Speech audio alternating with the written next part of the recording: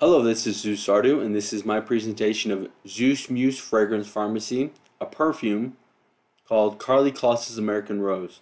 So let's get right into it. How did I come up with this perfume, American Rose, for Karlie Kloss? Well, I saw her Met Gala dress, and I thought it was, well, the most amazing dress I'd ever seen. A lot of Karlie's dresses, she always looks great on the red carpet, but her dress is a little bit more indifferent, or she's better than her dresses. But this dress was exceptional. I thought it was the greatest dress I'd ever seen. I thought she looked like the most beautiful woman I'd ever seen that night specifically. And I guess I kind of got this idea for this painting here, and from there I then came up with the perfume. So a lot of the time I come up with a perfume concept prior to the painting, but this was an exception to that. As you can see, it's an absolutely stellar painting. At least it's a draft, and I'll discuss a little bit more later on. But I made some additions to it, like these floral frames are on the outside of the dress. I have her holding this bouquet. We have the ankle braces, the rose on the tip of the high heel here, the floral frames on the shoulders, just little things like that that I feel like really enhance the dress beyond its current already amazing design. And once I designed this dress, I'm like, well, why don't I just design a perfume called American Rose? I mean, that's a pretty easy concept to design a perfume around, so that's what I did. So this is the layout for the perfume here, and it's called a perfume template. I don't know if you've watched any of my other videos, but all of my perfumes have this universal perfume template, the visual art in the center, the background, the name, of course, and all the ingredients vary from perfume to perfume, but the template is more or less universal. That's how I came up with this perfume idea. So it all started with the dress, then the dress led to the painting, and then following that I then designed the perfume. So what are the themes of this American Rose perfume? Well, America, roses, and Karlie Kloss. Now I do recognize that some of the ingredients in here are not roses. You would think that with an American Rose, named perfume, that there would be like all roses, for example. But I don't know. There's 30% Mr. Lincoln Rose, which is probably the most iconic rose that there is. It's heavily used in the perfume industry, and it's called Mr. Lincoln, which is the name. Its name derives from the American president, which most Americans are familiar with. But as you look at it compared to, like, let's say blueberry is only at 5%, whereas American Rose is at 30%. So it still is a rose-dominated perfume. It's just that I didn't put rose 6 times to sort of compensate for having a higher percentage for this specific ingredient, but it still is a rose-dominated perfume. And as you can see, there's the red, white, and blue color composition of the perfume ingredients, which was no accident, of course. I mean, it doesn't look like an accident, and it wasn't. I'm very pleased with this perfume. I think it might be, I don't know about my best, but it's certainly a very iconic, classic rose fragrance. I mean, it's hard to come across a perfume that is this, I don't know, kind of iconically perfumed for a woman. Because there's a lot of perfumes that I've designed, like, let's say American Cookie or K5, which stands for Queen Karlie's Coffee, Cooking, and Creams. I just mentioned 2 other perfumes that I designed for Karlie. And those are kind of, I wouldn't say they're niche perfumes, but they're not classically perfume in terms of their composition, whereas this is a really, really classic American perfume that I think is very, very difficult to top. So, Perfume Symmetry. There is one exception to Perfume Symmetry here, and that is the placement of these 2. You have a fruit here and a flower here. Aside from that, all of the ingredients in terms of their genre are symmetrical in relationship to one another. So you have the 2 roses down here, symmetrical. The 2 female ingredients here, symmetrical. This is kind of like a triangle frame here of symmetry between the 3 different types of woman perfume ingredients. You have the 2 woods symmetrical. You have the 2 fruit symmetrical. I just like to lay things out in a way that comprehensively makes sense. Now, perhaps it doesn't really matter how you kind of lay in the perfumes, because when you actually mix the perfume together, I mean, it's all going to mix together the same way. I mean, that's one of the interesting things about a perfume, is that you have all of these different ingredients that you're smelling at the exact same time. So there isn't this sort of progression of different ingredients that you kind of smell through when you smell a perfume, but you kind of smell them all at once. But I don't know. I just like laying things out in symmetry. I mean, if you look at this painting here, it's obviously a very symmetrical painting.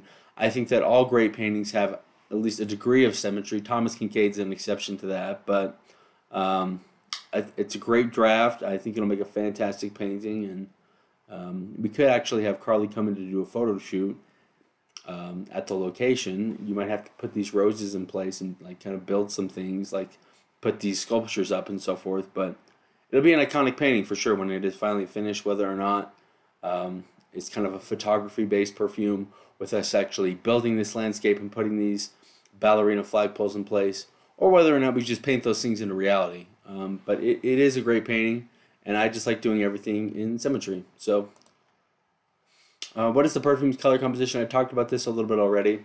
It's red, white, and blue, which makes sense because it's American Rose. I think that red, white, and blue is a really, really tremendous color composition that you can, apply to a lot of different things and have them be winners. A lot of different flags for different countries like France, Great Britain, America, Australia. There's a lot of different flags out there that have red, white, and blue, just because it's such a stellar color composition. So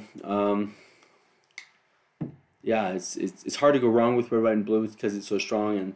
And I don't know, maybe I'm biased since I'm American, but I guess since I'm an American, I guess I kind of look at red, white, and blue as kind of American colors. So that's why I decorated this perfume template with colors that reflect the culture of the perfume.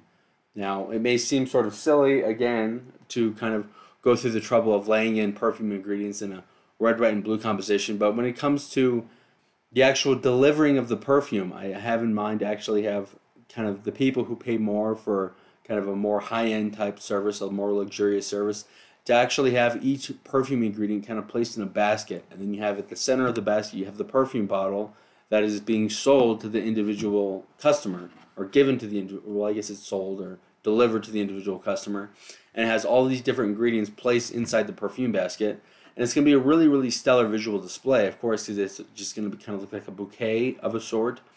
But it's also relevant to the culture and brand of the perfume. So one of the things that happens when you start putting your color compositions in a way that comprehensively makes sense is that you can then take things to the next level when you're talking about marketing the artwork through visual art and bouquets and stuff like that. It's a really helpful device to do, and that's why I do it. Yes, I probably would still do it with just the perfume template, but again, when you take it to the next level of marketing, of actually showcasing the ingredients with the visual display, it's a really helpful device. The incomplete painting details. This is actually Secretariat. I don't know if you've heard of the racehorse Secretariat. It's the American racehorse. Widely renowned as the greatest racehorse of all time. He's dead now. I guess if you were talking about actually having Karlie come in for a photo shoot, you might have to put her on another horse because that horse is no longer alive. But I just thought that it added a lot to the painting to actually have that painted in with the horse be Secretariat, and the super iconic American painting with this kind of red roses field, red American flags, Karlie Kloss in this American rose dress, and she's marketing this American rose perfume. Perhaps you could even put, excuse me, you could even put this like a perfume bottle that she's holding right here, kind of right here on her hip. I think that'd be a really helpful visual device.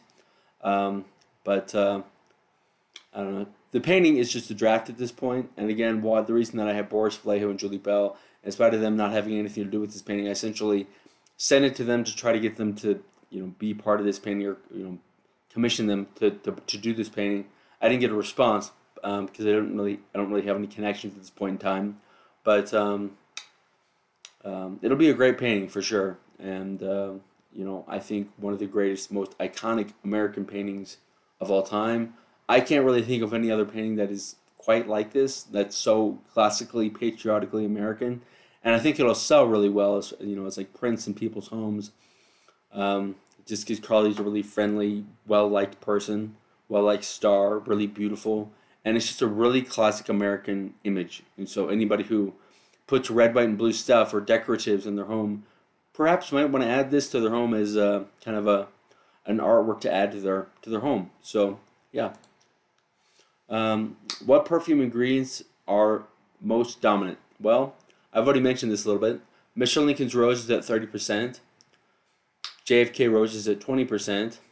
So you have two American presidents, again, the American theme of the perfume. Breast milk, if you're dealing with Karlie's own personal perfume, I think it would be ideal for her to actually have her own breast milk in her perfume. Now, why would a woman want to put their breast milk in their own perfume? Well, it's kind of like advertising their own fertility in form of a fragrance. Or, you know, girls kind of wear skimpy outfits that kind of highlight their breasts because they want attention, which is fine. I endorse that, but it's kind of a way of doing that through fragrance, I guess.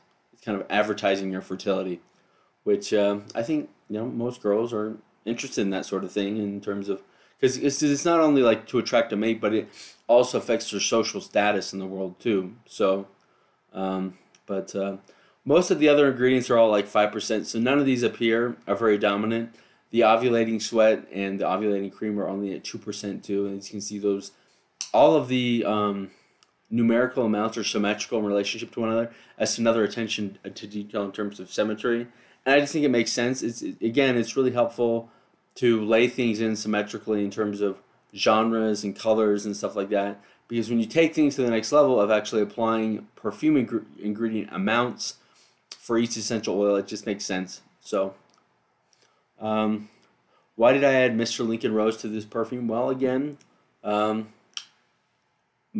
Abraham Lincoln was an American president. He's one of the most beloved presidents of all time. And he has a fantastic rose that is named after him. I think that Mr. Lincoln might be the most renowned red rose in the world. It's very renowned for its fragrance. It smells like lemons and very heavily used in the perfume industry. So that's why I added it. But I also added it because it was red, and I wanted red, white, and blue colors to dominate this perfume. So now, why did I add JFK Rose to this American Rose perfume? Well, JFK is, again, another American president. His rose is white. There were, I could have added a Marilyn Monroe rose to this perfume as well. The reason that I didn't is because that's a yellow rose, and I didn't want to add yellow to this color composition. So that's why I didn't do that. But it would be ideal for this to have been in a white frame, but again, symmetry, I guess certain things I kind of balance out and say, well, I can make this white, but then that kind of messes up the red, white, and blue color composition. So, and it messes up my symmetry in relationship to the two perfume ingredients. So I sort of sacrificed putting this in a white frame. I think it still works. So yeah. Why did I add blueberry to this perfume? Well, I'll just go ahead and mention, this is getting a little bit ahead, but every single perfume ingredient, aside from frankincense and myrrh, is native to the New World or Northern America. And there's a reason for that. Perhaps some of it, well, the apple is not. The apple grows naturally in America, but it is not a New World flower. Now, perhaps the Honeycrisp apple is an American brand, but it's not necessarily, you know, the apple was not a New World fruit that was discovered by, you know, Christopher Columbus or whoever was, you know, kind of labeled as being the discoverer of America. But blueberry and cranberry are both completely indigenous to America, the Americas, the New World, Northern America. And that's why I add cranberries and blueberries. And of course, they smell delicious, and Karlie likes both. I haven't heard her say anything about her liking cranberries. I like cranberries a lot, actually. I haven't read anything online about Karlie actually liking cranberries, but it's due to the color composition of red and blue too that I added these two, which of course makes sense. I mean, I could have added like, I don't know, strawberries as opposed to cranberries, but strawberries are not indigenous to the New World. Cranberries are. I could have added, let's say, banana. I don't really know whether or not banana is indigenous to the New World. I don't think it is. I think it's indigenous to India. But I could have added banana, but the reason I didn't is because it was yellow. So that's why I didn't. Again, I've already mentioned why I added cranberries to this, so we're just going to jump past this. Why did I add the Honeycrisp apple? Well, Again, it's red. It's red in color. I didn't want to add a green apple, of course. It's an American brand, or they were the breed was created in America. Karlie also loves apples, so that's one of the reasons why I added apples too. Apparently, it's her go-to fruit, and there's a good reason for it. Apples are really hearty fruit that last for a long time. They're easily transportable. I don't know. They're just like a super fruit basically. So can't go wrong with an apple. Now, why did I add blue hydrangea? Well, because it was blue. I could have added a wide range of other flowers. I could have added another fruit here, but the problem is there isn't really another fruit that exists.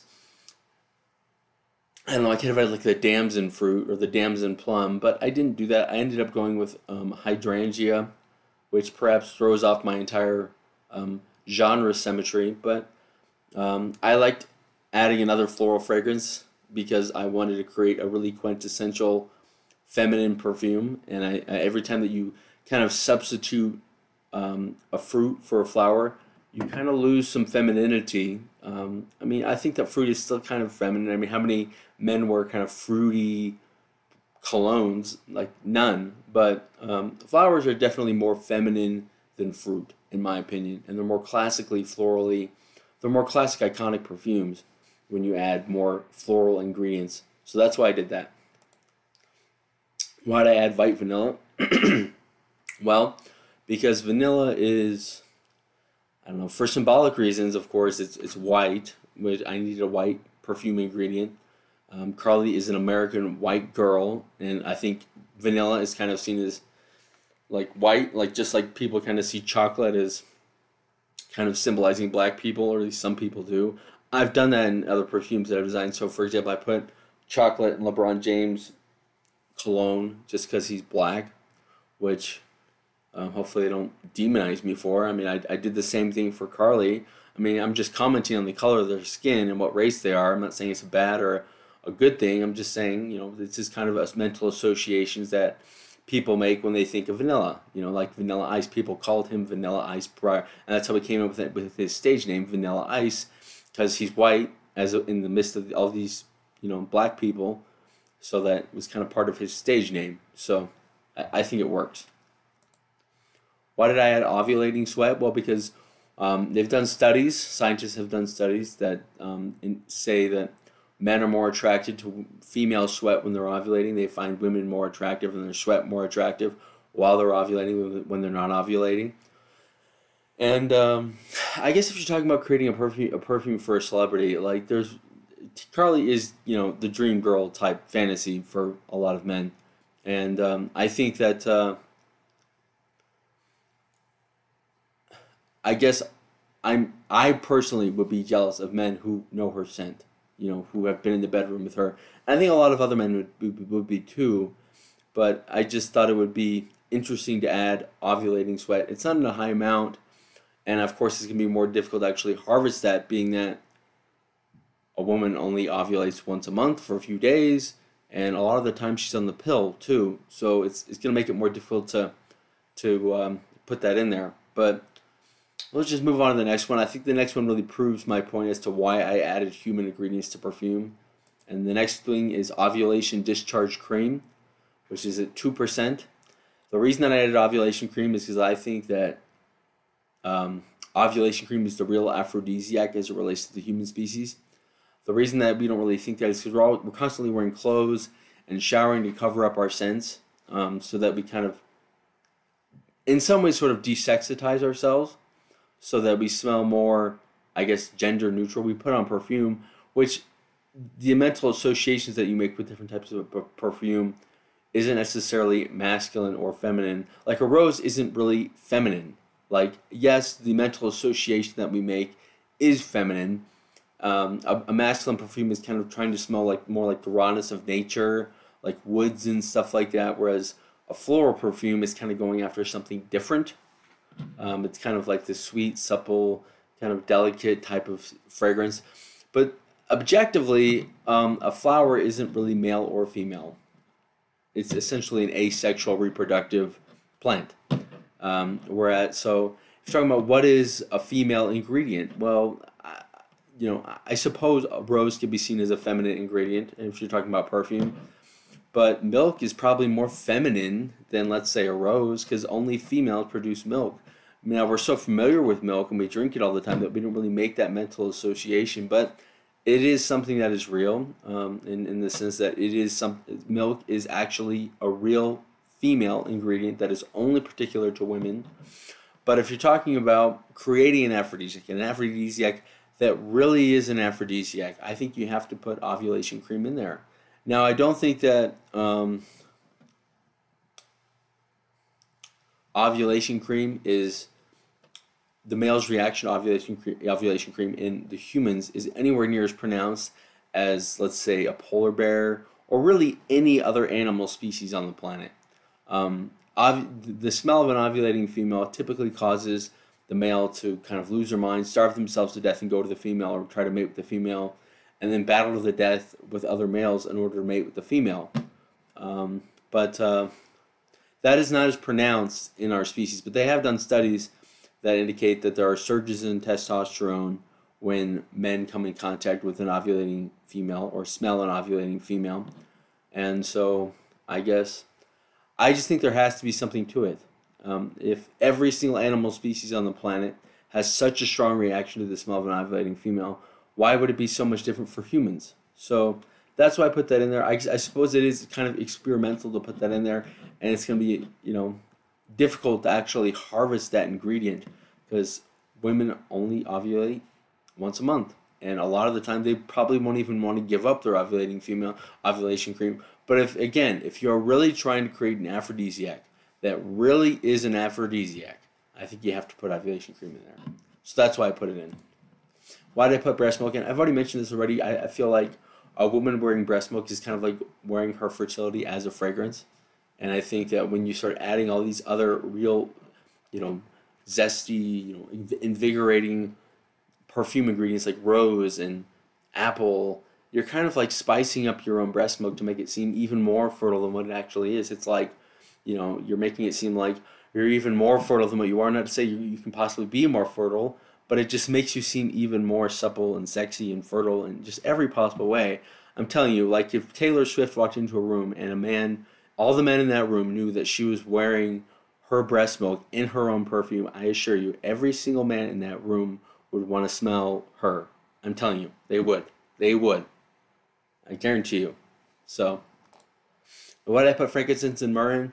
Well, that's kind of a thing that I do with all my perfumes. I think frankincense and myrrh are non-American ingredients. They're kind of Middle Eastern ingredients that aren't really relevant to an American perfume. I suppose if you're talking about frankincense and myrrh from the biblical perspective, most of America is Christian or Christian in belief. And for that reason, I think that it could be seen as being American, like a form of Americanism, as opposed to going to China where it's not really a terribly Christian nation or continent, or I guess it's a nation, but that geographical area is not, I don't know, it's not terribly Christian. So it's not really relevant in that context. But the reason I added frankincense and myrrh is because of the biblical passage. The three wise men brought gifts of frankincense and myrrh to baby Jesus. And I see myself as having a very muse-driven personality that kind of thrives on giving gifts to, people that inspire me or women that inspire me. And I feel like every single perfume that I create, as much as I have something fiscal to or financial to profit from, personally from, I see the perfume as a gift. Like I see myself as the greatest perfumer in the world, and if I create a perfume for someone, I expect it to be stellar and completely customized to them personally, and fitting their own culture and brand. And I if they don't say thank you, I'd be kind of disappointed, just because I put a lot of work into it, and I'm the best in the world at what I do. So I see kind of what I do to be an act of gift giving. And I kind of thrive on creating works of art that are named after muses, I guess. I didn't really understand that about myself for a long time, that I had a very muse-driven personality that likes to create things for muses, or a muse often inspires my artworks. But that's the reason why the company is called Zeus Muse. Not only do I have a muse-driven personality, but secondly, I like to create things for muses. It just pleases, like, my personal way of being wired as a human being thrives off creating things for people. Kind of a Santa personality. That's why it says from Santa's frankincense to Jesus' myrrh. It's kind of like a Jesus thing. I don't know, but just a marketing title that I put on there. But that's kind of why I add frankincense and myrrh to each one of my perfumes. And it's also a branding thing to know that each one of my perfumes is going to have frankincense and myrrh in each and every one of my perfumes. So the perfume conclusion and verdict. I don't know. It seems like every single time that I create a perfume, I'm like, oh, this is my best perfume. But that's just because I created it recently. It's typically whatever one I'm working on that's like I get really excited about. But being that I just finished this one or re-edited it and relaid it out, I'm very pleased with it. And I really hope Karlie likes it and wants to do business with me, because I think it's undoubtedly, at least from my perspective, more clever than any other perfume out there on the market. And the only other competition that it's going to have is other perfumes that I've created personally. So far as I see it, it is the best perfume in the world. There might be other perfumes that can kind of compete with its fragrance, just because that's a complicated argument. But with that, I'm just going to leave it here and kind of end this video, and hope you enjoyed it. So, thanks.